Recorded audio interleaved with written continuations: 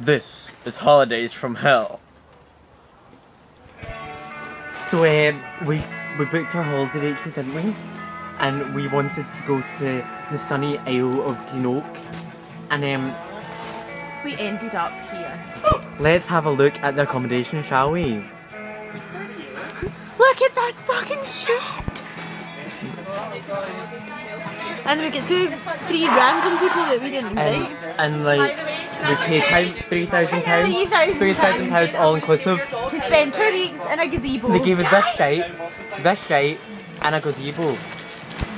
And there's some lady pestering us to put glow sticks on our limbs. I didn't ask you to put glow sticks on your limbs.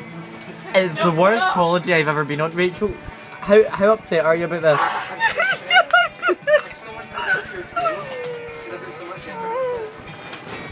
We just want our money back. We just want our money back. This looks fucking stupid. You look fucking stupid. I'm very upset. Next time on Holidays from Hell.